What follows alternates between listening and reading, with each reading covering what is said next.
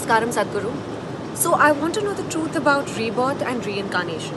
In one of my movies, I play a character who's reborn with the same traits. Is that even possible?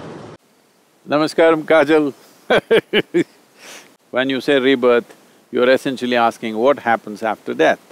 Well, some things you know best only by experience. I'm sure you're not ready for that, nor do I want you to go in that direction. If I tell you there is reincarnation, what is the option that you have? To believe it or disbelieve it, isn't it? If you believe what I say, you just have a fancy story going for yourself. If you disbelieve it, you have something to deny. Both ways only entertainment will happen. Nothing else will happen, isn't it?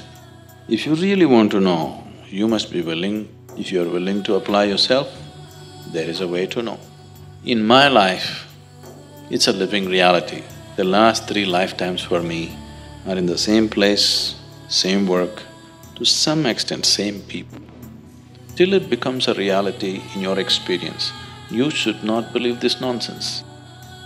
Don't believe anything, don't disbelieve anything, but if you just pay attention to yourself, you can see the body that you carry is something that you slowly accumulated.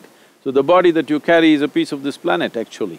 The mind that you carry is a heap of impressions that you gathered. So what is it that accumulates this heap of food and heap of information as mind and body? That dimension is beyond birth and rebirth. You may once again accumulate another body and another mind, but essentially life as such is the same thing. So, when it comes to life, you must understand there is something called as my body and your body, there is something called as my mind and your mind, but there is no such thing as my life and your life.